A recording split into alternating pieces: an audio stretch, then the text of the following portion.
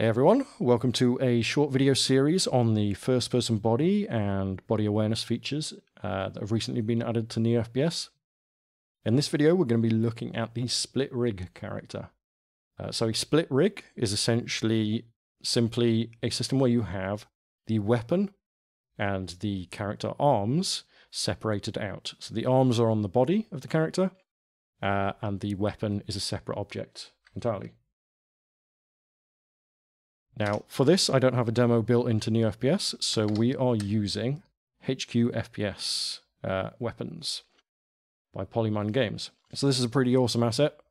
It's quite popular as well, and it's up until now been a bit of a problem to actually use these weapons and things like that with NeoFPS because this feature set didn't exist. Whereas now, you can get all of this working.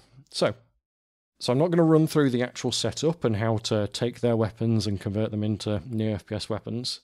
It's the same as any other weapon. The only fiddly bit is just getting your aim kind of proxy objects lined up so they look down the sights. But apart from that, everything else is the same, except for the animation override and the separating the hands out, whatever, that we're going to be going through now. So, why would you want to use this split rig? Well, the most obvious one, so here we have my set of animations. Everything is looking as though it is like a weapon with arms built in. But if we head on to this character in the scene here, and we look at, is this it? The arms root, that's the one. Then one thing that we can do is we can disable the arms and we can switch out to a different one. And if I swap weapons, you can see they're both using the same set of arms.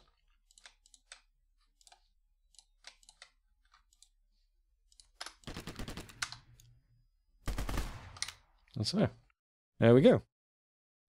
Now, how do we make this happen? So, first up, let's have a look at the character itself. So, standard NeoFPS character. As we mentioned in the legs and torso video previously, we need this yaw object here. Anything with animations that's built into the character or that we want to appear in the character viewport, we want to make sure that we have a yaw transform set up that's separate to the aim yaw that we use here. If we take a look at the root quickly and we look at the aim controller, I think the feature demo characters all just use a yaw transform and don't have a separate aim yaw. In fact, they actually use upper body transform in that setting there and nothing here. Now, runtime, what that actually does is that actually copies the value across if this one's empty. But having them separate means that we have an object that's parented to the root of the character that rotates with the mouse with the aim in runtime. Since we do the character movement and the character physics rotation in a fixed time step, the root will actually move separately to this yaw transform, or rotate separately to this yaw transform, which means that as you look left and right with the mouse, it's nice and smooth, but then anything that's parented to the root will jitter over this 50 frames per second physics time step. So instead, we have this yaw transform here. This will be rotated smoothly with the mouse, and we parent anything to that. So underneath here, we have a transform called arms root, and then as a child of that, we have the actual arms themselves. So this is just using the model for the arms that comes with HQFPS directly. I'm not using their prefabs, I'm just using the model FBX itself that's just dragged straight in. So it has all the different animations and stuff attached to it. And the reason that it's under a separate object, as opposed to just directly under here, is because the animation includes the root object. So if we wanted to move this around, then the animation will just override any positioning we do each frame and mess with it. So instead, we're going to move around this object, and you can see it's just placed at 0, 0, 0. So this will essentially move the whole thing as one. The reason that we want to do that is we want to sync the arm position and rotation of the root up to the weapon. So as the weapon moves around with its spring animations for recoil or you're leaning or things like that, we want the arms to move with. Let's look at the root of this here. So we have the Animator Component. So One of the key things here is culling mode. We want to make sure is set to always animate. Otherwise, as soon as the hands actually go out of the frame of the camera, they will stop animating, which if we wanted to parent anything to it or anything like that could be a bit of a problem. I think actually it's fine in this situation, but I keep that set anyway. It's first person, so you always want it to be going. It's not a big deal. The Animator controller, we'll take a look at in a minute. This is a slightly modified version of the one that comes with HQFPS. I've just simplified it down a bit, removed a couple of things. And then the other components on this object here, we have first-person character arms. So this can handle the arm IK. So in the full body character, for example, this handled the matching the hand positions of the character to the weapon. In this case, all this is doing is positioning this arm's root object, which is the root object here, like I said, to match the weapon that your character has selected. To track which weapon it is that your character has selected, we also have this component here, which is first-person character inventory watcher. So that just detects selection change events, checks for the wieldable kinematics component on it, then applies that to the arms here so that it knows what to match this to. So let's have a quick look at the Animator controller. So this is fairly similar to a lot of the NeoFPS demo weapons, just making a use of a few subgraphs here just to simplify some things. So we have the entry to the equip state, and then any state also connects into that. Any state equips into unequip as well. So these are just equip, unequip, so on and so forth. Equip goes straight into idle when it finishes, so has exit time, no conditions required. Idle, so the main reason that we have a substate machine here, so the idle animation in the assault rifle, for example, actually has a fair bit of wobble and movement. So if you were to aim down sights, it might be quite hard to line the iron sights up to your target. So instead, it also has this hold animation, which is very, very similar to this. It just has a lot less movement.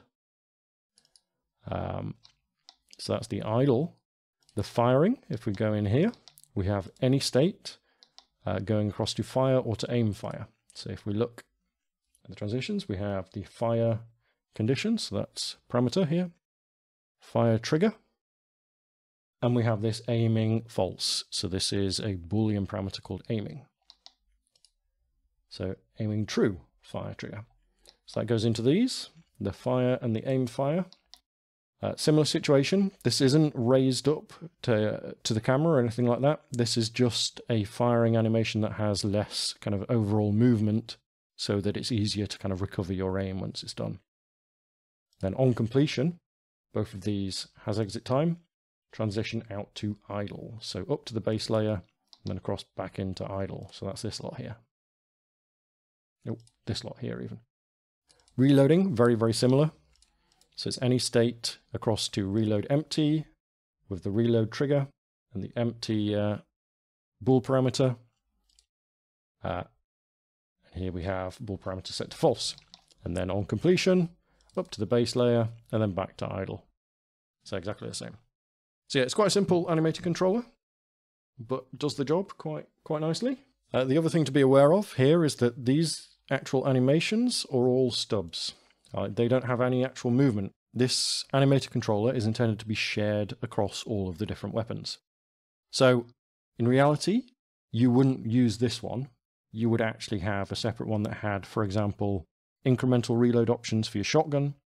It would have punching and blocking for melee. It would have throwing and things like that in there. All stubs that you would override for the individual weapons. But just to demonstrate this, I kept it as simple as I could, really.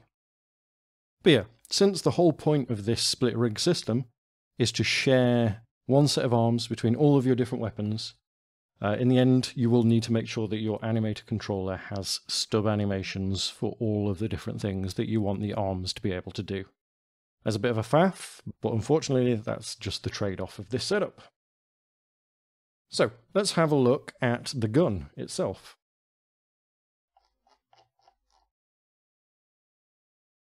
So here we have the HQFPS AKM. So this is a NeoFPS gun that's using their model.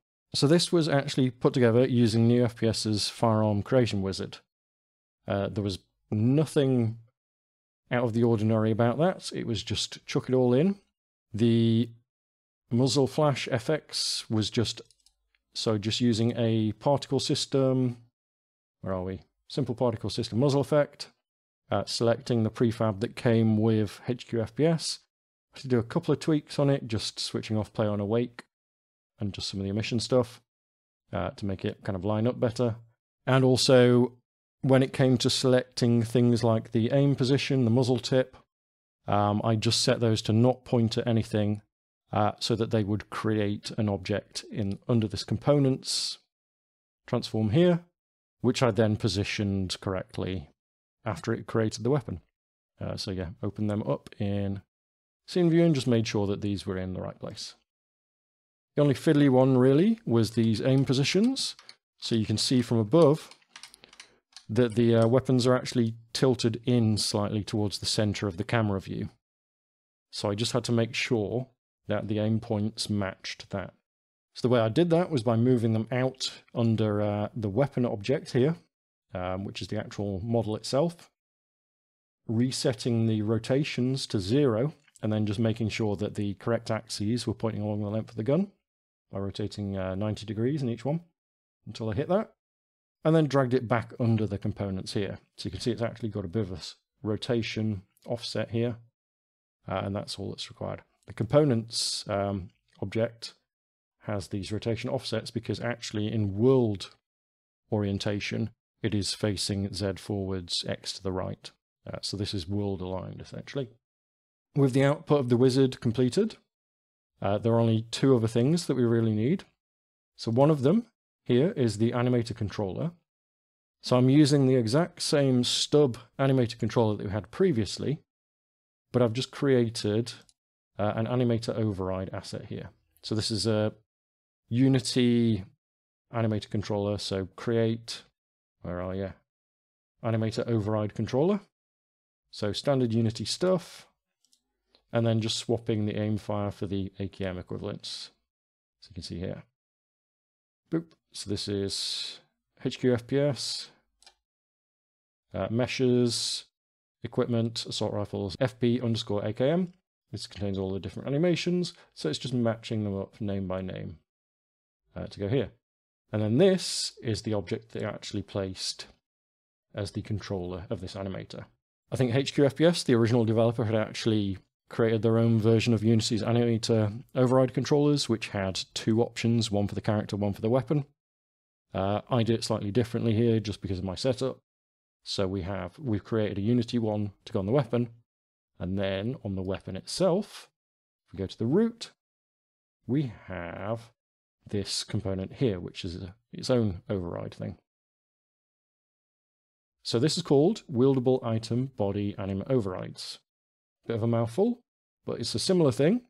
All it does is it lists the different animations on the character using what's called a character profile. I covered this briefly in the animator controllers video, but essentially what we do here is we create NeoFPS first-person character animation profile. It's the one. And we would chuck in the Stub animator controller, which is this one here. And then this gives you access to all of the different animation clips inside it. And then this animation profile, you would just drag and drop in here. And any that you chose to expose will appear in this list. And you just pick the correct animations. So here, if we look at the Assault Rifles AKM folder, where we grab the animations from for the other override, we have this FP Arms AKM. So this is the animations for the arms themselves. So I've just dragged and dropped those in to match up. And what this does is when you select the weapon, the watcher component on the character detects this object here and goes, cool, let me grab your animation overrides. Then it builds its own animator override controller and applies that to the arms. If this isn't detected, then the animator override controller on the arms will essentially be reset and they will just default to stub or default animations. Now the other component that we needed to add onto the weapon here is this wieldable item kinematics. Now, if you remember from the full body character, this was what we used to match the hand positions and things like that. So here it's just set to none of the hands. We don't need the offsets because it's not doing that. All that this does is this tells the arms on the character what transform to match to. So in this case, it's matching to the animator transform. Because the animations for the hands are synced up to the animations for the weapon, we want the position of them to match up as well. So that essentially all this does is send that transform across the character hands, and the character goes boom, matches that up each frame. So it's built into here. In the future, I might split it out, or I might treat this site slightly differently. We'll see how it goes, or what feedback I get based on this bit. And that's most of the work required. So we're overriding the arm animations. We're matching the arm position. The only other thing that we need to do is to make sure that the weapon is triggering the correct animations on the character. And the way that we do this, if we look at the modular firearm script on the root of the weapon, same goes for the melee weapon script, the thrown weapon script, and the wieldable tool script, is you'll find this animation section here. And the top property on this is animator location. Normally this defaults to attached only, so we're only sending animator parameters to the animator on the weapon. We want to set this to attached and character. So what this means is when we get any of these animator parameters, like equip or unequip, or fire the weapon, or on the different weapon move aimers, things like the aim anim bull here, we want to send these to the character as well as to the weapon itself, so it will sync up. And that's the way that you do that. One thing that's slightly different with this gun to some of the others is I do actually send an aim anim bull here in the weapon move aimer. And this is what's used to switch between the different, if you remember, the hold idle and the aim fire versus fire, just to make them more stable so it's easier to recover your aim when you're using them. The actual weapon positioning is still done procedurally, just as it is with Neo's demo weapons and things like that. Yeah, that's essentially everything that's required for the split rig. The fiddly thing is mainly just how the weapon model and things like that are set up in whatever asset you're choosing to use. For example, aligning your aim controllers and things like that. Yeah, we get some proper, decent weapon behavior. We can switch between them. The arms all sync up and the animations all kind of match together. Everything works nicely like that. Normal reload. Got the empty reload. Boop. Jobs are good. So yeah, that's the end of the tutorial series. I hope the whole thing's been useful for you. Feel free to let me know what you think about it. If there's anything else that isn't quite clear or that you want more information on, we'll see what we can do. Otherwise, hop on over to the Discord, show us what you're working on, any questions you've got, things like that. Cool. I'll see you there.